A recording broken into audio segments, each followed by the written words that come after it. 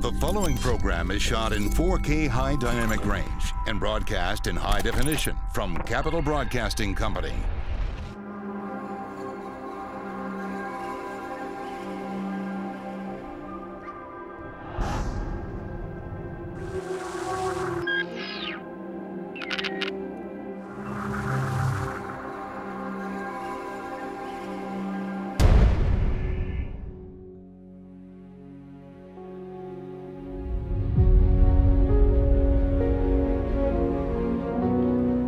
Gifted, curious, professional, determined, intelligent, steady, giving, warm, loving, elegant, caring, caring, caring, resourceful, compassionate, compassionate, lovable.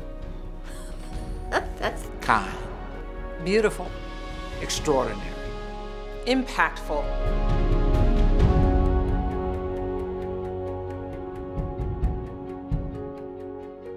When I started reading about MaryAnn Black, I was amazed at all she had done.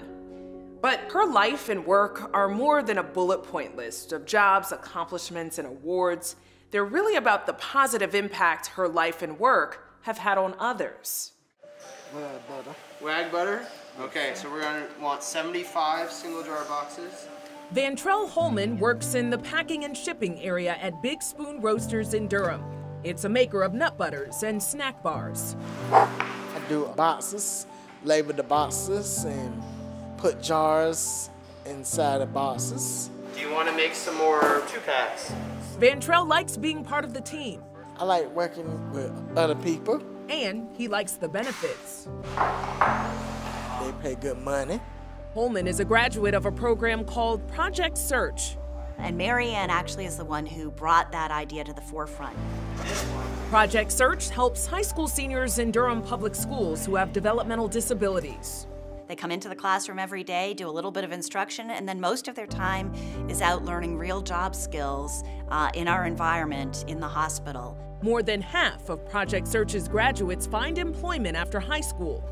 Holman is one of them. We were really impressed with Project Search when we first contacted them, and I know they have a mission of helping instill self-reliance and achievement in members of the community that have barriers to employment, and those really reflect our values. It really has helped him to bring incredible value to us and also for him to feel great about what he does. Feels good. Project Search is housed at the City of Medicine Academy on the campus of Duke Regional Hospital. MaryAnn was really instrumental in bringing it to our campus and having City of Medicine Academy get its own building. She drew on her skills in bringing people together, but it also reflected her vision for how it could be impactful today, but endure for a long, long period of time. So it stands as a symbol in so many ways of who MaryAnn was and what she brought. So what is the primary responsibility for the small intestines? The Academy is its own high school within Durham Public Schools. It serves 400 students a year, preparing them for careers in healthcare. Many of them go on to medical school, some to nursing school. And many get scholarships to do that. It is a very highly regarded program. Perhaps MaryAnn Black's commitment to healthcare is best reflected in a program called Project Access. It helps uninsured patients who use Durham's Lincoln Community Health Center and don't have access to specialty care. So the reason he's here today is for a follow-up weight check, right? Okay. Project Access is a way for donated specialty care to be coordinated with the providers at Lincoln to get people the care that they need. Right. Hey, Robin. This can sometimes mean that they don't have to keep being seen over and over again in primary care, but they actually go to a specialist to get something fixed if possible. Now we're gonna get the temperature. Project Access provides specialty care to more than 2,000 patients a year. It's just a great program, and MaryAnn was so essential in making that program happen.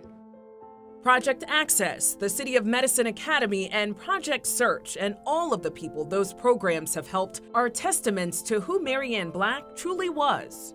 MaryAnn was someone who was very kind, very compassionate, really cared very deeply about this community. She cared deeply about people, about children in particular. She knew how to handle bureaucracy, but she knew that things to be done for the community had to be done with the support of the people. She valued community voice as much as she did the voice of people in the power and decision-making towers. And she wanted those two groups to get together because she knew together Durham can do all sorts of great things. Next, a look at the life that made MaryAnn Black who she was.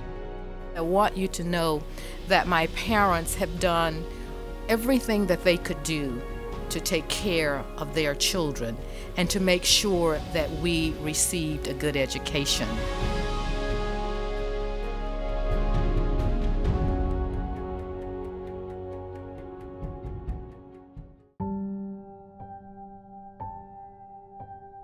There were many years when I questioned what was wrong with me and why I was treated differently.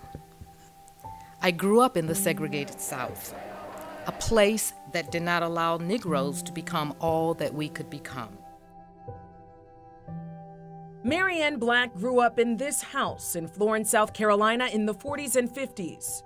Used to have to walk to high school. The white kids rode by us. They throwed bottles of water on us. They spit on us. But MaryAnn's parents still tried to make a good life for their children. When we was growing up, we didn't have a whole lot of money. But what we did have, we made the best use of it. Our parents always taught us to do the best we could. We had to cook, we had to wash, we had to iron. MaryAnn did most of the cooking. She was making upside-down cakes before we ever heard of upside-down cake. Their father was Florence's first African-American police officer, something that frightened MaryAnn and her siblings. The fear was that somebody would kill him. But it sent another message to MaryAnn. She knew that things could get better, and she did what she could to help things, to make things better. MaryAnn graduated from Wilson High School in Florence. She earned a bachelor's degree at Benedict College in Columbia, South Carolina, and then went on to earn a master's degree in social work at UNC Chapel Hill. She wanted to help people, and that was why she wanted to become a social worker. I came to Duke in 1974 and worked as a social worker at the Child Guidance Clinic. I was already trained as a social worker, but being with the psychologist and the psychiatrist and all of the other people there really enhanced my learning and expanded my ability to do other things in the world. MaryAnn developed a more holistic approach to treating children with behavioral and emotional problems and developed a mentoring program for them as well. In 1984, she started her own psychotherapy practice. My practice filled up very, very rapidly. And there were many, many people at Duke who referred, psychiatrists, psychologists, social workers who referred patients to me because they knew my skill level and did not feel uncomfortable sending patients to me. She would later be named both State and National Social Worker of the Year. In 1990, MaryAnn successfully ran for the Durham County Board of Commissioners. She served 12 years, the last 6 as chair. Very caring person, which certainly came through all the time. Her social work background was always on display. So she cared about how people were feeling and generally was a very compassionate person. I enjoyed being a county commissioner because of all of the learning that you had an opportunity to do and the opportunity to make changes. Early in her tenure, MaryAnn dealt with one of the most controversial issues county commissioners would ever face, the merging of the city and county school systems. That was fraught with all kinds of emotion and bitterness almost in the community, particularly among county residents. MaryAnn helped unify a divided board. She'd like to see both sides of an issue and she always wanted to get the other person's thoughts also before coming to a decision herself.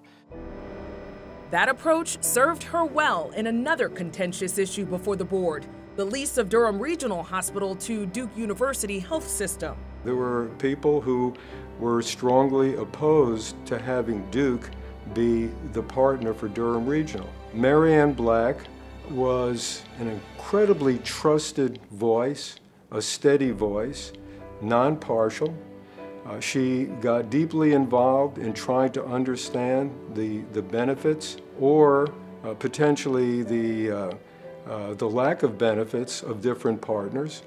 Ultimately came to the conclusion that Duke was the right partner. And MaryAnn really saw that and had the foresight to understand that there would be benefit to this community to having Duke Health System and then Durham Regional Hospital partnered together. In 2002, Dr. Ralph Snyderman, president and CEO of Duke University Health System, recruited MaryAnn to be his Director of Community Affairs. He later elevated her to Associate Vice President of Community Relations. I knew her. I knew her because I negotiated against her. She was a tough person to negotiate against. And one of the reasons she was so tough is she was so nice. She was so sincere. She deeply believed in what she was doing. She was representing the people of Durham. She was unswerving. She was the person that ensured that we kept community health and our community partners on the agenda at the highest level of the organization. She was the person who led the establishment and creation of new endeavors or projects. She was the person who helped us be accountable. At the time, Duke's goal was to go beyond just treating illness and disease at its medical center and work more on promoting better health out in the community. And we decided to do this, we needed to bring in all the constituencies that were involved.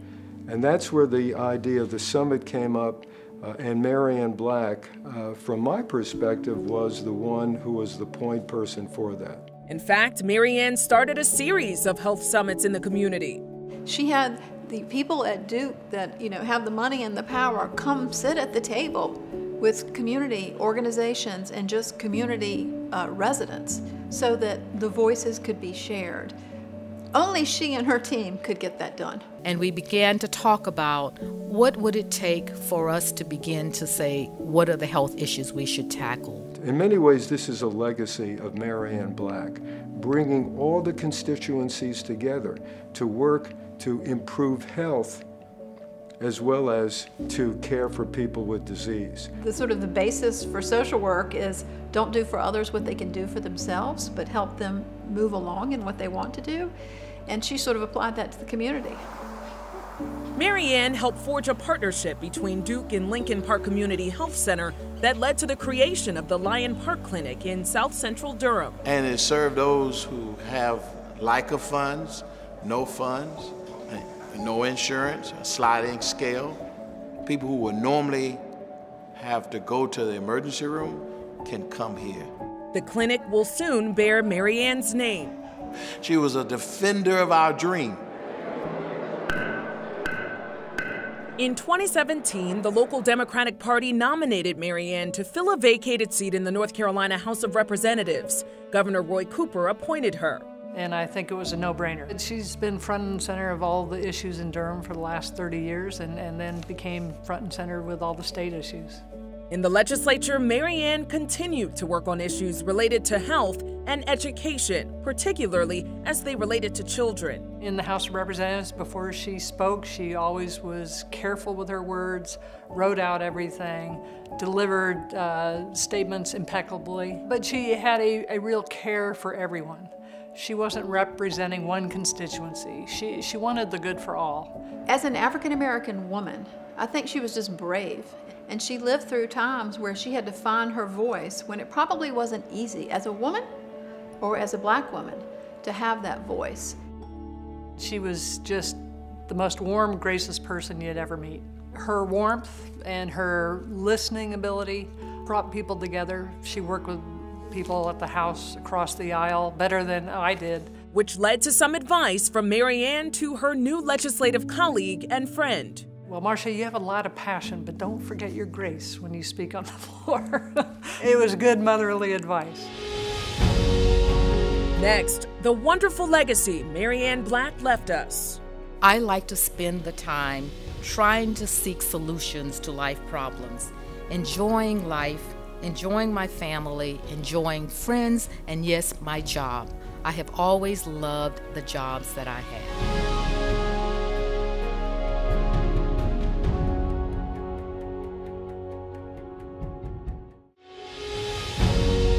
To watch the WRAL documentary MaryAnn on demand anytime, go to WRALdocumentary.com and all of these streaming platforms. You can also join the conversation by following WRAL Doc on Facebook and Twitter.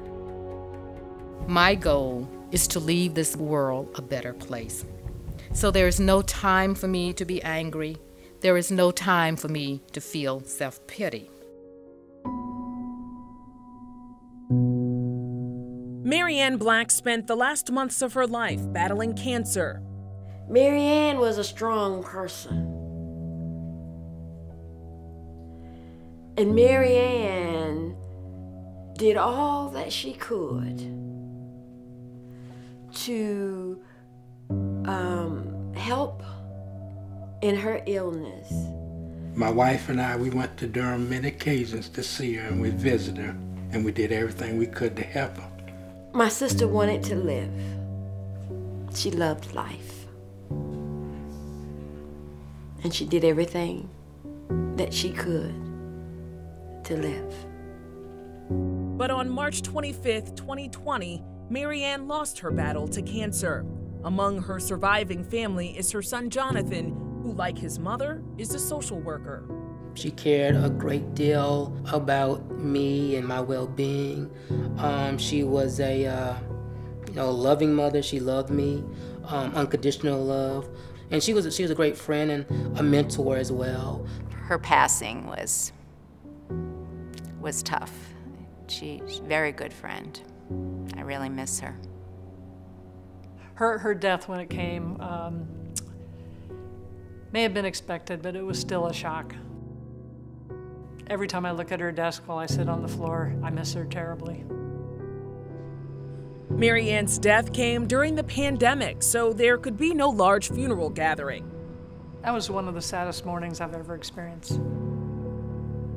There would have been hundreds, if not thousands, of people coming to her memorial, honoring her, talk stories about her and the love she gave to us, and we wanted to give back. And to have such a kind of a cold, gray morning with so few people there, it was really hard. The pandemic was also a reminder of MaryAnn's value to the community. Sometimes you need a touchstone. Somebody that's been around for a while, that knows the game, that knows how to get things done, that cares.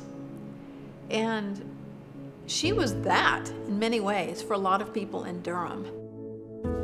MaryAnn not being here as a touchstone is hard for many of us because we relied on her to be a leader in times like this.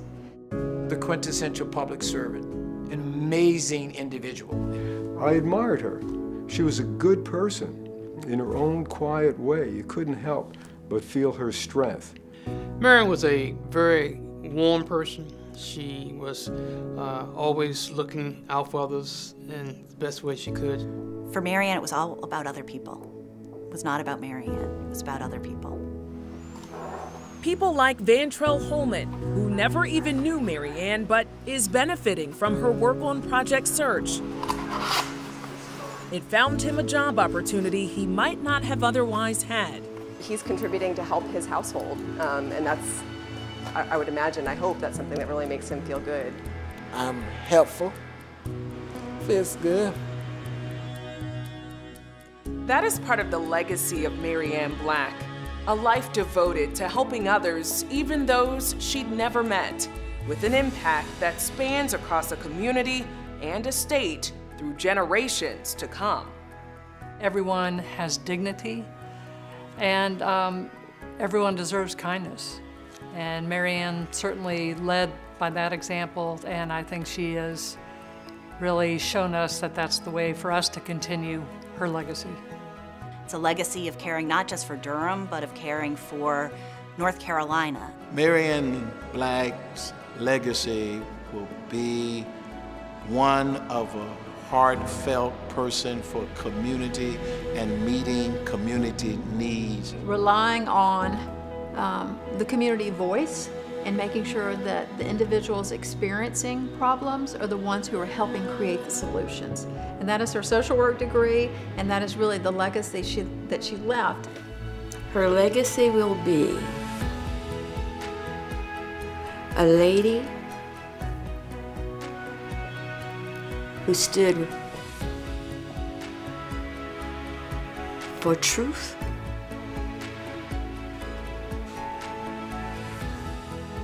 conviction, a willingness to help, a willingness to be a problem solver.